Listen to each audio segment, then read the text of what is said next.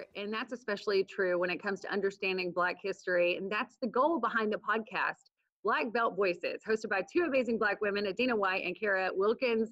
And our podcast actually just got a big shout out from Vanity Fair. And ladies, thanks for joining us today. I want to know about the podcast. Give us a background of what's on the podcast and if people want to tune in, what they can expect.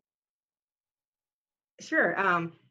The idea for BlackBelt Voices started after the 2016 election, actually. In 2017, we launched it as a blog initially to talk about Black Southerners, because we felt like Black Southerners were often left out of the conversation. Mm-hmm. So it was to show the diversity of the South and also the diversity of Black people. So we, after writing one story, we realized that audio was the best method to put these stories out there. And we kicked off our podcast in the fall of 2019. And in January, Apple featured us. And then with the recent news, we got featured again. And we got some good attention off of that. That's amazing. So this is something that you guys have only been doing really as far as the podcast goes for just a few months. So it's really taken off. Mm-hmm. Yeah, it's been less than a year. And I would say that none of us anticipated this level of kind of people wanting to hear from us or hear from other Southerners about their story. So we've been very happy about the reception and honestly overwhelmed. We get people all the time. I know I get family members that are like, why didn't you tell me about this? And I'm like, I forgot. What do you think it is that draws people to the podcast so much?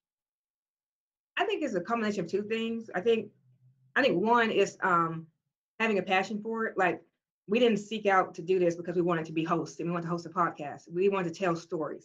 And Kara is a communicator. She has a background in communication. I have a background in communication PR. And my sister, Katrina Dupins, also has a background in broadcast journalism and PR. So we're storytellers, by nature. So that's what we wanted to do, was tell stories. And the second reason I think it took off is because of the format. Like my sister, who I mentioned, Katrina, because of her background in broadcast journalism, she's a great editor and producer, and she makes it sound good. So it's not just some girls talking, at length about stuff. It's very polished and edited, and I think those two things make it a good listen for people. Yeah.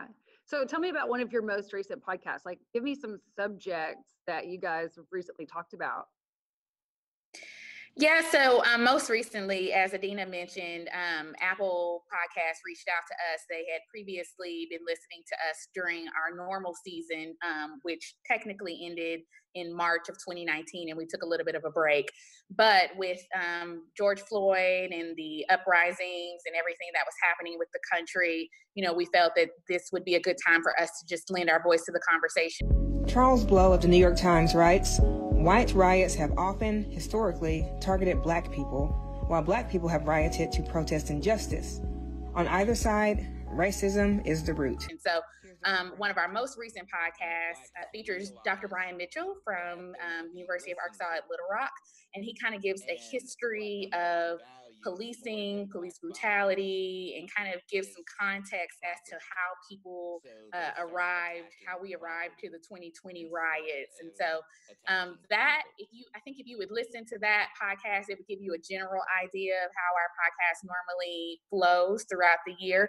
Some topics, of course, are not as heavy. Some of them are a little bit more light, but more so just trying to educate people and help people understand Black Southerners better. Yeah.